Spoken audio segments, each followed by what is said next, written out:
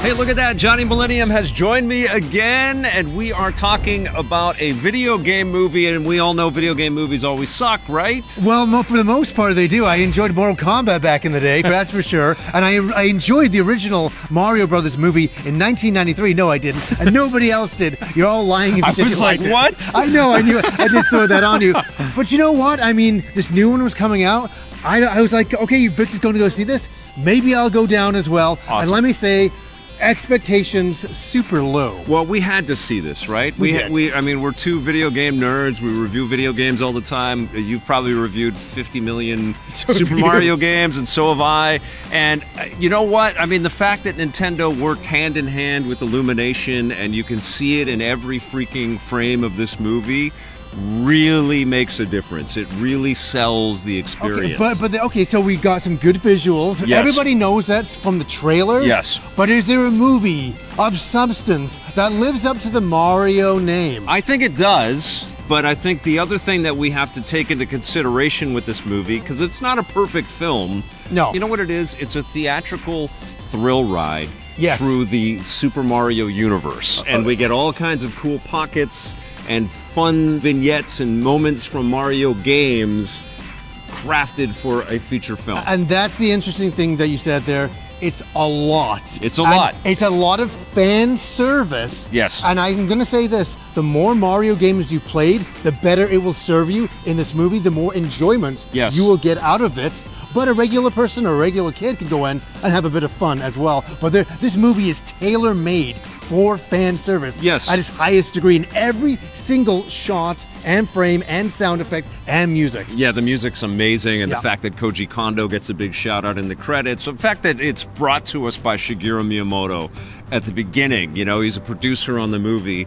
And Satoru Iwata gets recognition in the credits. The fact that there is so much Nintendo love. I mean, I got chills down my spine a few times watching this movie. There's some moments that are really, really great. Again, a lot of fan service, and I know I'm saying that because a lot of the movie just feels like surface fan service. It could be fan service, the movie. It could be. But I think that's not a bad place to begin, It's not a bad place to begin. Yeah. And we're not going to spoil the movie. No. But we're dealing with a couple of real-life plumbers, as we know, with Mario and Luigi, played by Chris Pratt. And Charlie Day as Luigi, and they're really solid. Yeah, they are. And it's kind of weird. We start off in the real world, and I'm like, okay, maybe it's all going to take place in the real world. That's what I loved about this movie, and I don't want to talk too much about it, but the fact that there is this alternate universe aspect to this film is very special, and I think that's a really interesting way in that they got into the story, because once we're into the Mushroom Kingdom and all of these different islands that we know from the games, there's a lot of member berries. There's a lot of like, oh yes, I've seen that. Oh my God, oh yes, oh they got that in. Oh that sound effect, oh that music, oh my God, I got shivers. Yes, we kind of go into this alternate kind of world, a world that we know so very well. Yeah. That's where all of a sudden I'm having a great amount of fun, and I'm absolutely loving the movie. What I was actually kind of worried about with this movie was that it wasn't going to look that much better than the cutscenes that we've seen in the video games. Oh, okay. And it really does. This is absolutely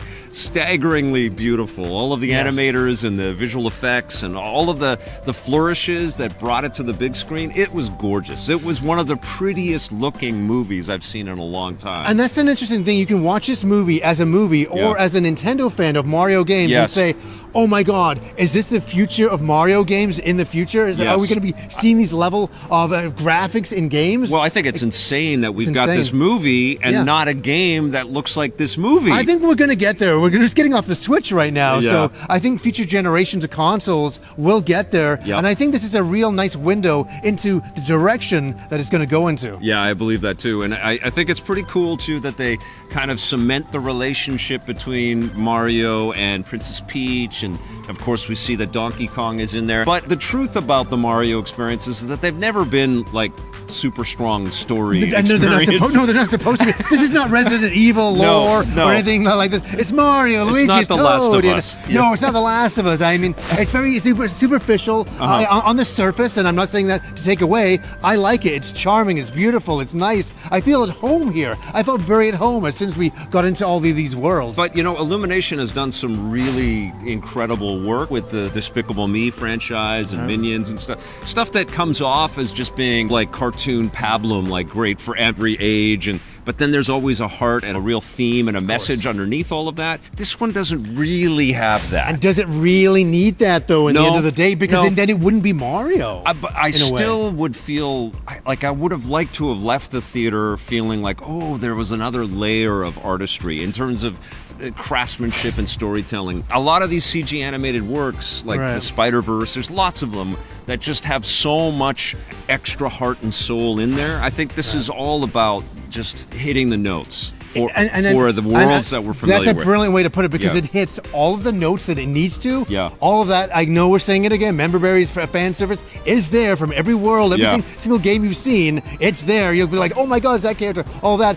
But for me, when we got into the final act, that's when it kind of just, I kind of drifted out a little bit. Me too. It's too big. It's like the Marvel movies. It's like everything when it just escalates. It just escalated to such a point, and I'm like, what more can we escalate to? It kind of is that. But let me say something. Let's maybe bring this back down to earth here. We're two 35-year-old men reviewing a Mario movie. I was watching this thinking that my daughter, I still think this is a little bit intense for my daughter to see because she's 3.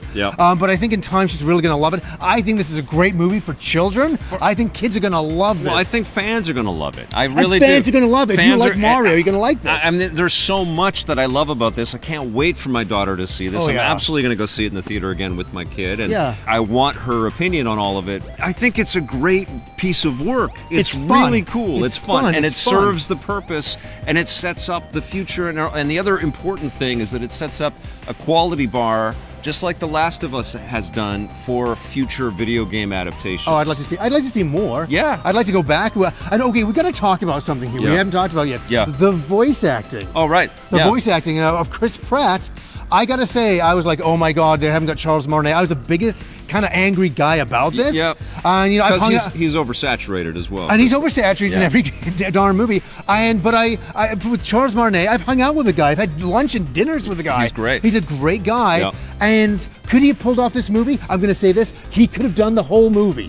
Charles Martinet could have done the whole 100%. movie. But they wanted that star power of Chris Pratt. That's why Chris Pratt is there. And I think it was a bit of a rob. Yes, there's a cameo there. I will say, I'm not going to say where. You know what, though? He's solid as Mario, Chris Pratt. Yes, he is. And Charlie Day is solid as Luigi. But the star, voice-wise, is Jack Black. Jack Black stole the show. I really enjoyed him as Bowser. When he's singing and we laughed. That was the bits we were laughing at and really enjoying. Yeah, he's incredible in this, and Seth Rogen is solid as Donkey Kong, but he's Seth Rogen. He's I mean, love him or hate him. He doesn't do voices. Love the guy. But he's funny as hell. It's good. I mean, that's really good casting that way.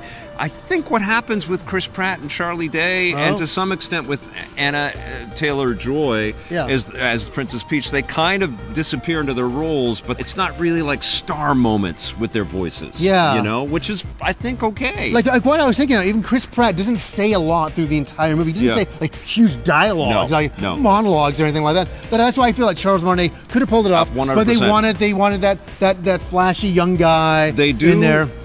Kind of answer the why doesn't he speak like the Mario that we see in the video games. They do answer that, and I thought that was very clever. That was a very clever kind of thing right in the beginning and all that. So it kind of like squashed that and said, okay, let's just get into the movie. I must admit, going through the entire movie, I kind of just took everybody's characters. I believed everybody. I wasn't going, oh, that's wrong, I don't like that. I just kind of went with it. It felt good. It's quite a journey. There's actually quite a lot of stuff to sink our teeth into. I want to see it again. I'm never seeing it again, I don't think. No, I'll see it with my daughter, but I'm not going to be sitting late at night going, I'm going to see Mario. No, I want to see it again because everybody wants to honk their approval here. Everybody's honking. Yeah. I want to see it again. Definitely want to see it with my kid, but we got to score this from what we have just seen. What are you going to give Super Mario Brothers? The one thing I do want to say, it's an hour and a half long. For anybody out there who's wondering, this is not a 3-hour John Wick film, just so you know. So you in and out, you'll have a good time with the kids. You're on. I would say I'll give this movie a 7.5. I'm a little bit higher than you. I'm going to give it an 8 out of 10. Good job, Nintendo and Illumination. Can't wait to see where this leads.